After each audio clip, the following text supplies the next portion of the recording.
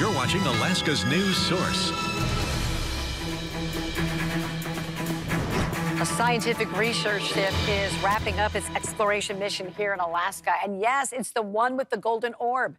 It was docked in Seward earlier this week. Shannon Cole and Eric Soule explain its mission.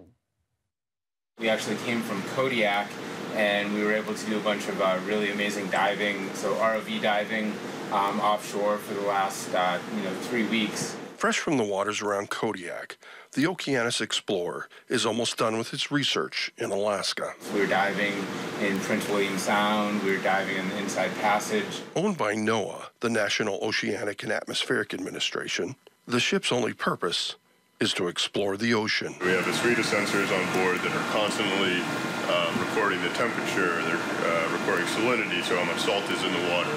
They're recording DO2, which is how much oxygen is in the water. Gathering environmental information and samples of sea life. This is a mushroom coral, which may be new to science. Recording video and audio. It's truly amazing, the diversity that's down there.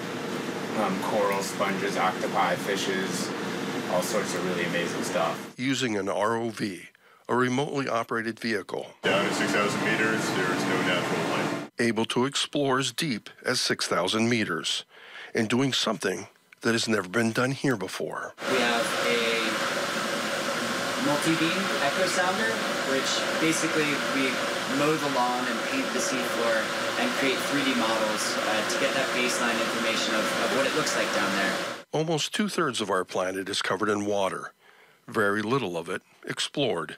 There's a lot to be learned, and Alaska did not disappoint. It was one of the most incredibly diverse and speciose areas that I think I've ever worked. NOAA feeds the expedition information by satellite to scientists around the globe. Researchers can study the ocean from dry land. Anyone with an internet connection can see the feeds. Every dive we go down and we find something unexpected.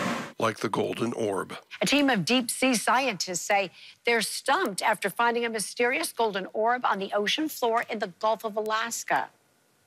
Is this some sort of encrusting sponge? Yeah, I don't know what to make of that. To the crew, it was just another unusual find. For the rest of the world, it caused a buzz. And that just goes to show kind of how weird the deep sea is and how unknown it is. Illustrating how important the research is. Eric Soule, Alaska's news source. That is so cool.